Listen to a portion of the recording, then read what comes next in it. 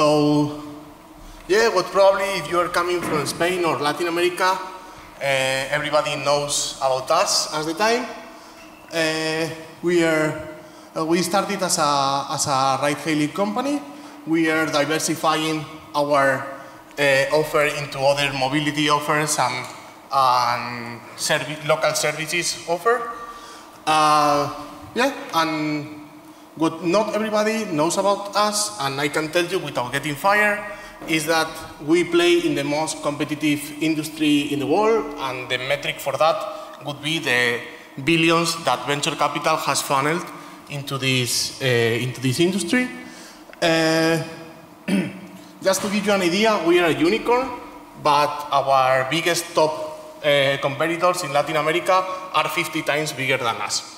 So I don't think that happens in many industries. And just also to give you an idea of how competitive the landscape is that, for example, our drivers in Brazil are not only driving for Cabify, but they actually working with 3 phones. In one of them they have Cabify, in the other they have Didi, the Chinese ride-hailing giant, and in the other they have Uber. So it's a like minute-by-minute battle to get the drivers and the riders, right? So I just wanted to emphasize the real-time component of the business because it will explain a lot about what we are doing. All the tech, we built it in Madrid and Sao Paulo in Brazil.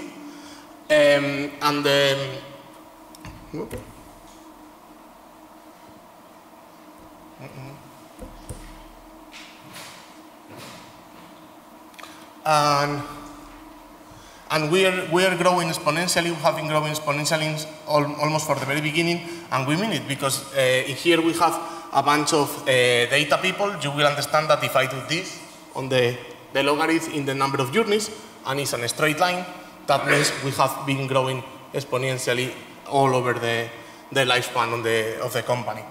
And the cool thing when you get this kind of growth is that you can start understanding the cities where we operate by looking at our own data. Yeah. So in this case, I am just throwing points. There is no underneath map of drop-off locations in Madrid. And as you see, the patterns of the main streets start to emerge. This is a park. This is whatever. This is the Retiro Park. This is a highway, so obviously, for safety reasons, people do not drop off in the middle of the highway. And in general, you can understand how the city works just by looking at your own data, which is kind of cool.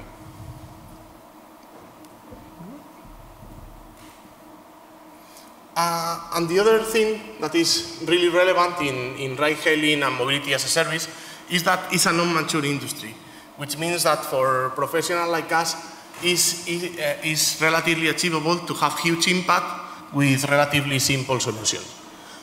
Just to give you a counterexample, if you are optimizing the supply chain of an Airbus 380, yeah, you can do that, and you can get some nice results with data, but probably you are looking at a problem that thousands of very smart people have been looking at during the past 30 years. While in ride-hailing and mobility as a service, we are literally looking at problems that 7 years ago just simply didn't exist, right? Because the thing wasn't, the industry wasn't here at all. So this is one example of, the Datadog guys are still over there? Yeah. So I love Datadog because I start learning that we are all using it for something very different than what this one originally thought for. And in our case, as I explained you, we are a very real-time business. And what we have done is basically we are reporting the cars as if they were servers, right? And in there you have like the blue are empty cars, the purple are with a passenger, and the yellow are going to pick up. This is how many journeys we are finishing per minute compared to before, or this is the success rate, which is the number of requests that we can actually attend. This is for a certain city. And the cool thing is like we have given this to local teams, And last time I was in Sao Paulo, 3 weeks ago, there was an entire row of computers for the operations team, and they were like added to this team because they are actually like triggering promotions for driver, as I told you, with the competing by the minute, and they are doing it based on the information that they have here. Also, when you have these kind of things, and you have, as I said before, you can understand the city from your own data, you realize that you built something interesting. This is the graph that I saw before. This is empty cars going to pick up and with a passenger. That anyone remembers what happened in Mexico City in that day? There was an earthquake. And I can see in my Datadog the precise minute when this happened, and 60% of the mobile coverage was down in the city. That's what we are seeing in there. So it's just I built a seismographer without intending to. This is the entire point of my talk, so I will be repeating quite often. Another thing that we had a huge impact in the data team, it was with dynamic pricing. We decided to break it into two completely different parts. One is detecting scarcity, and this is something like a physics measurement, and this is how aggressive we want to be on the increasing and decreasing of the price. Because we learned over time that the price sensitivity is very different for European users than for Latin American users. Basically, in Latin America, the service is affordable enough that people can commute with Cabify. As you can see, I mean, maybe you can commute with Cabify in Madrid or Barcelona. You're lucky then. But in general, the price sensitivity is higher there because they are using it every day.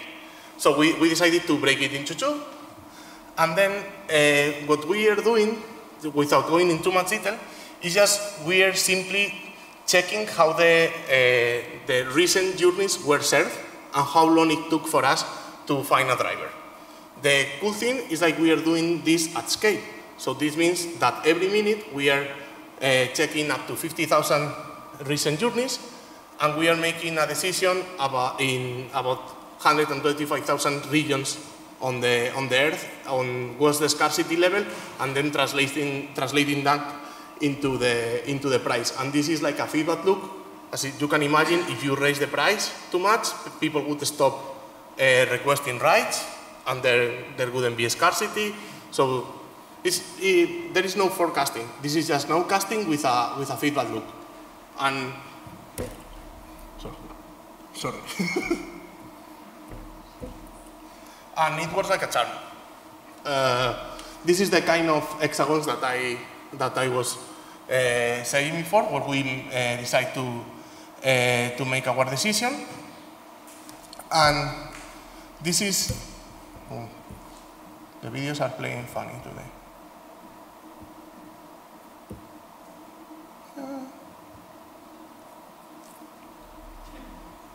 Okay. Yeah. So this is, we're still a startup in the core. So this is just to show you that it took only 27 days for the algorithm to generate an additional $1 million for our drivers, considering that we launched the pilot project in Bogota in November 14th, and we went full deploy only 25 days later. And that's what that animation is about. And as I said, it has like super high impact. Yeah, just to give you an idea, we made a funny metric. Like, imagine that if a driver is making 20% more because of the dynamic pricing, you can consider that he did 1.2 journeys, right? So that's the value that we produced for him. He worked one journey, he got 1.2. So if you use that metric, in the first week of full deploy, we generated like over 120,000 journeys in value for the drivers, which roughly means that we generated the value equivalent to 2.8 million kilometers and 100,000 hours a week. And as you said, I mean, I didn't go into the details, but probably people in this room can understand that it's not rocket science, anything of what we did. Maybe it is challenging to keep it at scale and that everything works smooth, but we didn't need to go too far into machine learning or stuff to generate high impact. Message of the talk.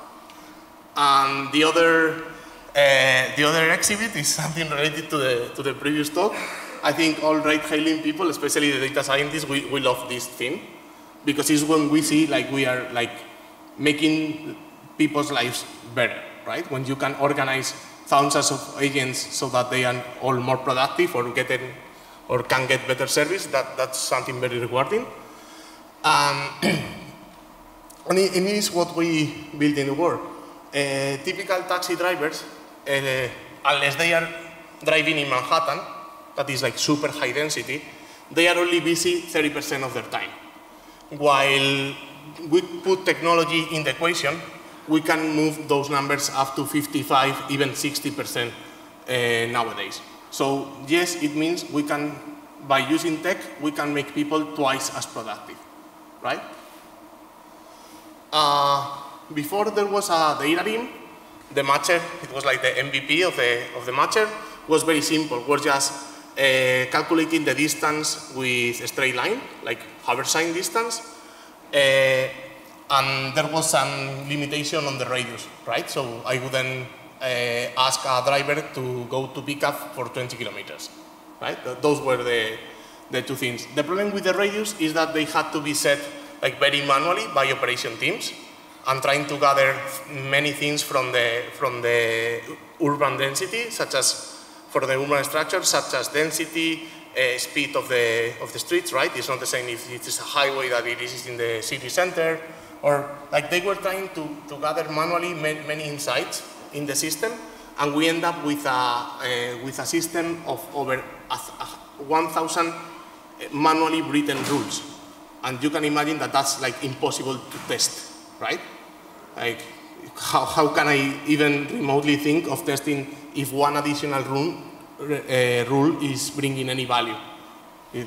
I don't have statistical power for that, despite the millions of journeys that we do.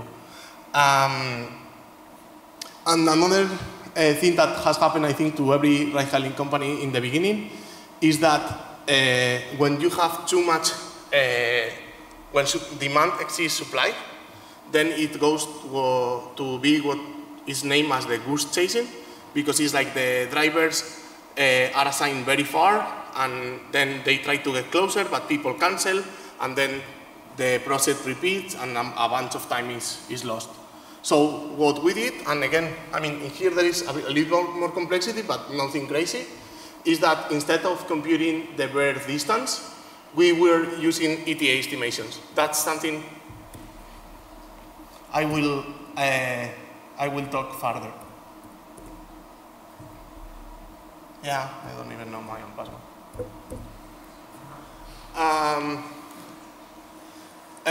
Now we transfer from the radius in kilometers to an isochrone, that because we realized that local teams, 90% of what they were trying to mimic into the system was this idea of like, yeah, I don't want the driver to take more than 5 minutes to go to pickup. And if you do an isochrone, that isochrone is like updates daily, I mean in real time.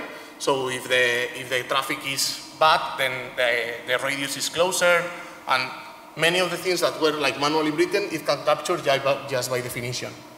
And the other super cool thing is instead of going the greedy approach, like journey per journey, what we start doing is using the Hungarian algorithm for the assignment problem, which is like 100-year-old math. It's nothing crazy again.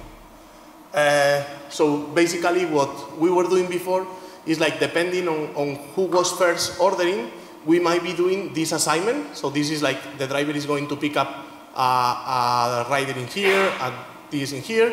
And obviously there is a smarter one, which is like, yeah, you can just go here and this guy will go here. And when you have two, it's obvious, but when you have 100 and 500, then it gets a bit more tricky and you need to tackle the problem, but it's still solvable. In this case, it has an exact solution. You don't need to do meteoristics or crazy things. You run into that when you want to do pooling, when you want to put more than one people at the same time in the same car. But we haven't get there yet. And again, simple idea, and here is the impact. It's pretty cool how we tested the learning scheme, because what we did is like every 13 minutes, we would swap the matching system, right? And why 13 and not 15? Because we didn't want to have seasonality effects, because some things in cities tend to happen like o'clock, right? And we want to avoid that. So in general, what happened is like due to this improvement, our pickup suddenly became 30 seconds faster on average. We're talking that our average pickup is between 4 and 5 minutes. That means that our drivers are saving 25,000 to 35,000 hours of work per week, and they are driving 500,000 kilometers less to make the same money and provide the same value to the passengers, right? So that, again, simple solution, super high impact. But it has a catch. Right now, we are a gold mine for commercial route providers, this ETA calculation. We are requesting commercial APIs. And if you think about it, I will explain that later, but this doesn't scale well, because basically it scales with the square of the size of the business. And for some reason, our CFO is not happy about it, right? When your cost scales with the square of the business. And so we start challenging ourselves if we could be our own ETA estimation system. And that's what I've been telling you now. The problem is simple. We need ETA. For example, you guys at this point, you all want to have an upfront pricing, right? You want, before you hop in a car, you want to know that the ride will be $10.40. And you want us to keep that promise. So that means that if we are charging by the minute, which we do, at least a portion of the price, we have to make a prediction on how long the ride will be.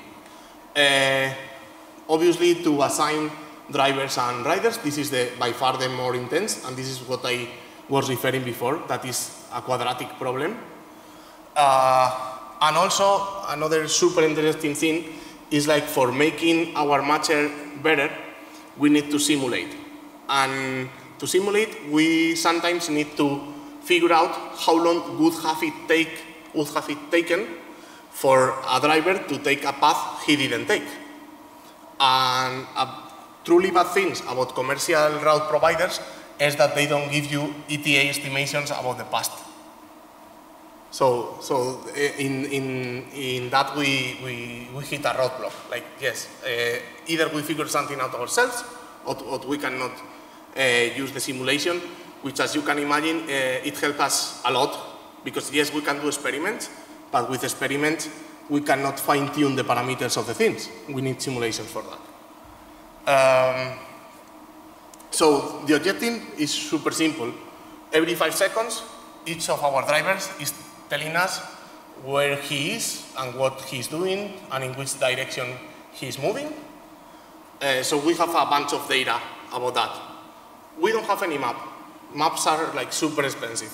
Maybe some of our competitors can afford like $1 billion map division. We cannot.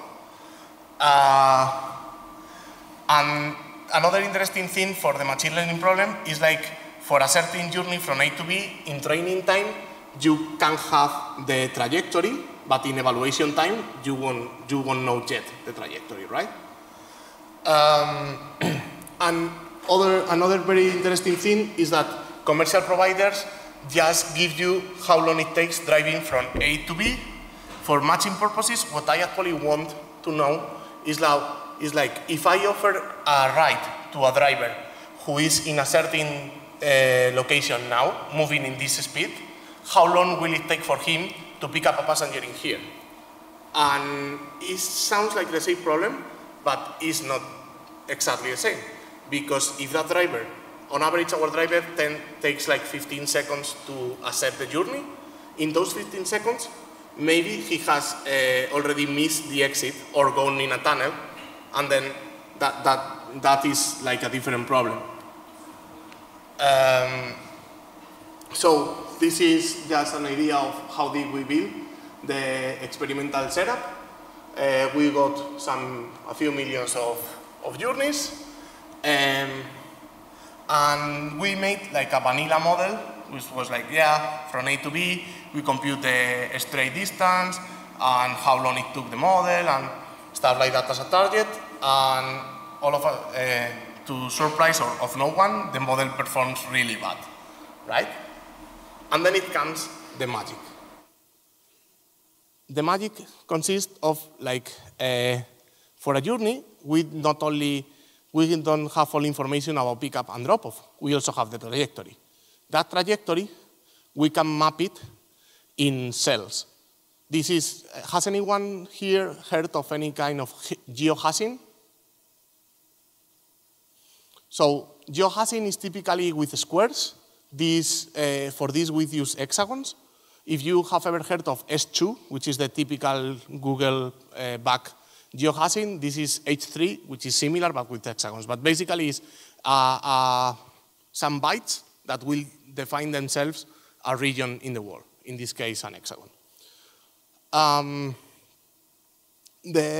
Which is good. Like, yeah, in there we have more information. But what happens is like there are like literally millions of these cells. And if we do one-hot encoding and we put it in a machine learning system, we are learning nothing. And then is the magic. We realize that the cells in a journey behave statistically similar to words in sentences. In two senses. One is that the distribution is a shift law. In the language, you have common words. Imagine the word why. And in mobility, you have transportation hubs. Imagine train stations or airports. And also, we realized that there is also the phenomena of co-occurrence, which is when you see in a text Madrid is often close to city, just like cells in a road.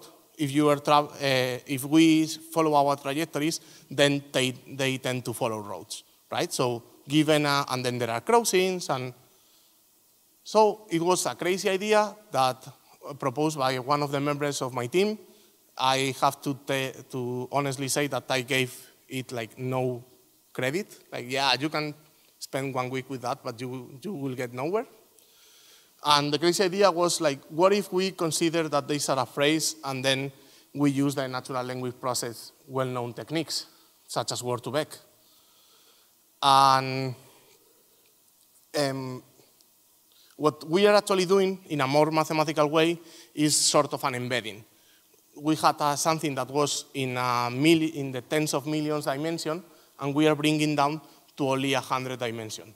But what we are learning is basically the structure of the city by doing that. And so each cell is given a number, is given a position in a lone dimension space that allows you to tell if two cells are close or far away in the sense of a journey. And here's the crazy thing. This is an example cell, and these are the cells that are closer in the sense of a journey. As you can see, remember that the system never saw a map of the city in the entire time, right? It just saw trajectories. So apparently it learned that this is a highway, M30. If you know Madrid, probably know that it's like the most crowded highway in the city. This is another highway, and apparently the system has learned about it. And when we saw this, it was like, yeah, it was super cool, but it didn't work, right?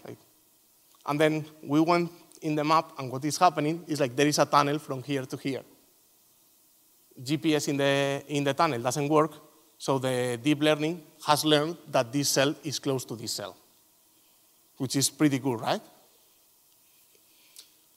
And the cool thing is like, if the vanilla model error was here, we are already hitting this being the gold standard, being Google real-time predictions. Google being a company that has spent over $1 billion in building maps, throwing literally cars on the street with cameras and tracking all Android devices in the world.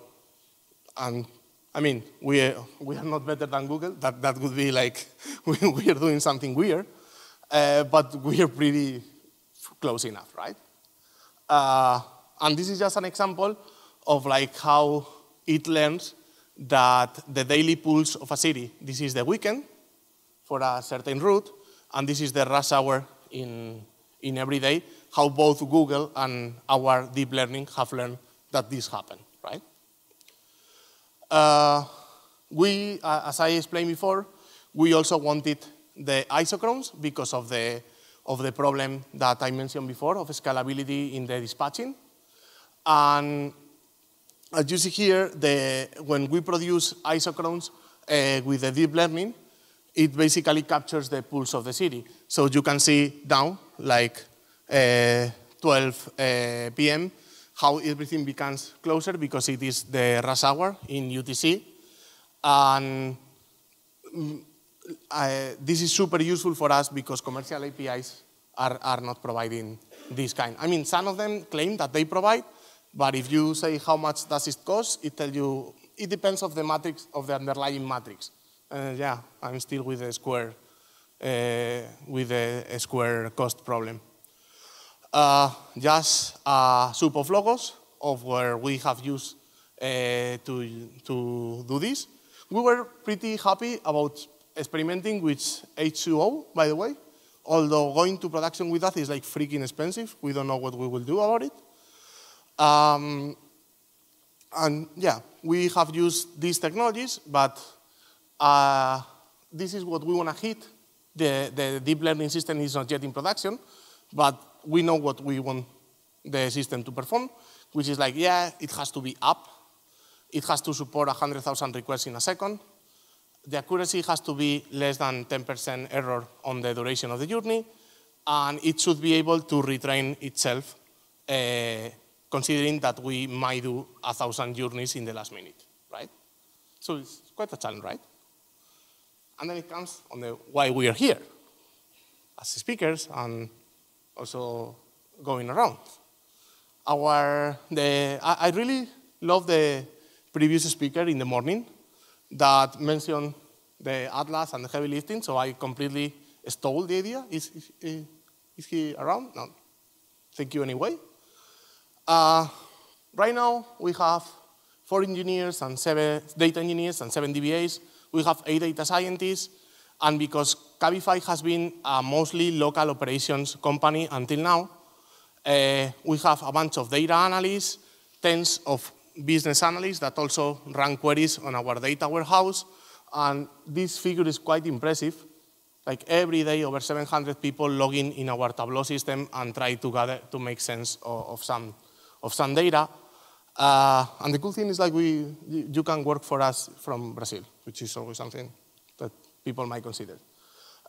So the idea is like we want to triple the number of data engineers and double the number of data scientists for the next year, and we are hiring.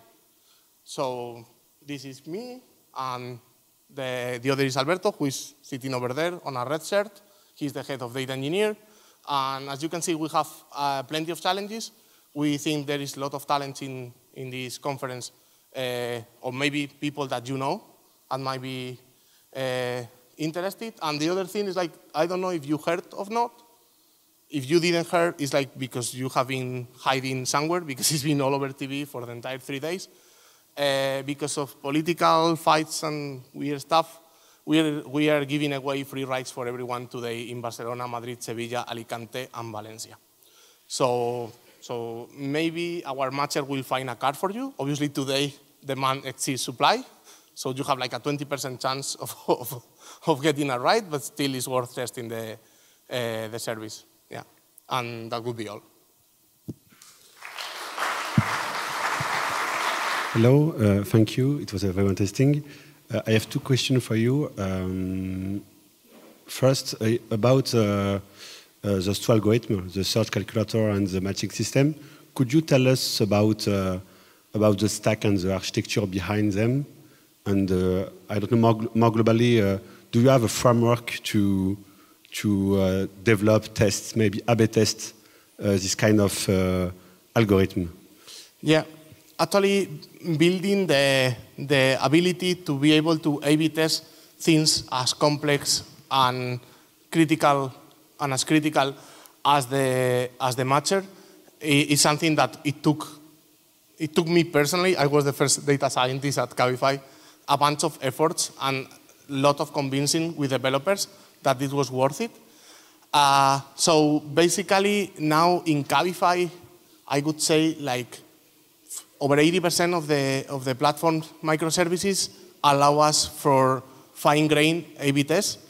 This means literally I can create a cohort of users by user ID and apply them a certain treatment, whether it is price, discounts, dispatching strategies, or those. And those are being built as part of the feature set of the microservice, right? So now when you ask the squad that is using the matcher, what are the features that you have to provide to the company, they will not only talk about dispatching rights, but they will also mention, and we have to be able to A/B test in these two. We have typically, in that case for the matcher, used two experimental settings that were designed by the data science team. And even more important than that is that I don't think there is a company with, a company, a startup with 5 people, maybe, but there is no unicorn in the world with the risk appetite Cabify has for these things. I'm telling you the nice parts in here, but while trying to improve the matcher, once we broke everything, basically, when you order, you might order an executive vehicle or a regular vehicle or even a motorbike for delivery. So yes, it happened to us that we deployed with a bug and suddenly motorbikes started to arrive to customers that had requested an executive vehicle. But nothing happened. We fixed it within 1 hour and there was like literally no sort of retaliation for any top management. I was like, these things happen. Okay, thank you. And the second question, about the matching system, you are using the ETA to match the driver and the user. Did you consider other variable, other information? I don't know, optimize the utility or something else? Yeah. I'm just explaining here something that was, my point in this talk is like, we could do simple things with high impact. We have done already more complicated things, just to give you an idea. If you are taking a ride that will take 1 hour and a half, as a driver, you don't mind to drive for 10 minutes to pick up. However, if it's a 7 minutes ride, you will be super angry if you are assigned a pickup 10 minutes, right? So that's like cost per hour in dollars that the whole journey has is being factored as an attractiveness of the thing. Or also, we know, because of the dynamic pricing system, we have the scarcity detection. So we favor journeys whose destination is in an area where there is a scarcity, where we are lacking cars. Actually, I want really to thank the previous speaker because he basically explained, validated my roadmap for the next 2 years.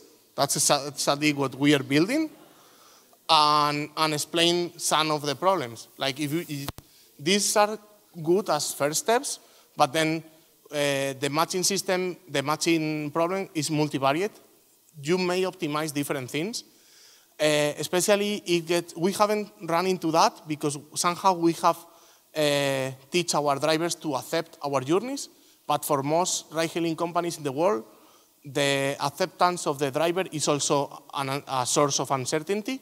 So it's completely different if you want to optimize for having a driver as soon as possible assigned than if you want to optimize, as we do, for productivity of the driver, right? So it's a multivariate system that depends probably on the market settings and the kind of relationship that you have with your agents in the marketplace. And in the end, let's be honest, like probably our tech is behind our competitors. You know, we have less than 200 engineers. Some of them have 5,000. But we think we can understand better the local problems. And as well as the previous speaker was mentioning traffic in Indonesia, we have a very big issue with personal safety in Latin America, right? And it completely flips the view. In Latin America, you have to protect the driver. If you just throw a person with a bunch of cash, it's like an ATM with wheels that will come, and you can do whatever you want to him. And tackling all those local things that change everything is where we think we can find our competitive advantage.